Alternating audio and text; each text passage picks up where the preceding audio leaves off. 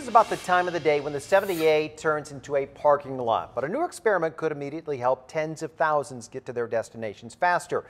Our 10 News reporter John Horn explains why the challenge is getting drivers to buy in.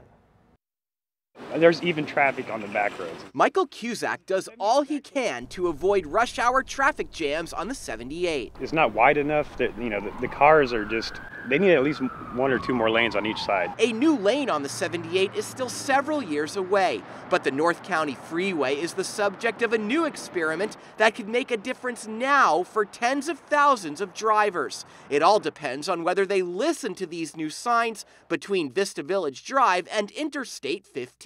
The signs along the 78 may suggest you slow down, but doing so could actually help you beat the traffic. Caltrans and researchers from UC Berkeley say slowing down in times of heavy congestion could help avoid bottlenecks. Alan Kossup of Caltrans says it helps to think of it as pouring water into a funnel. And if you pour it too quick, the funnel overtops. And so the idea is to pour it just right so you can get the maximum amount of water through the funnel. But in the real world, the water is actually drivers, each with minds of their own. And multiple people told me they don't see themselves slowing down more than traffic forces them to. Even if I was to go that speed, the other people would be honking their horns behind me. Kossup says he understands the skepticism, but that it's worth the try. Right, and even if we can get 10–20% of the people doing it, I think you'll see an incremental improvement in their commute. And that could certainly beat the status quo, which seemingly isn't going anywhere.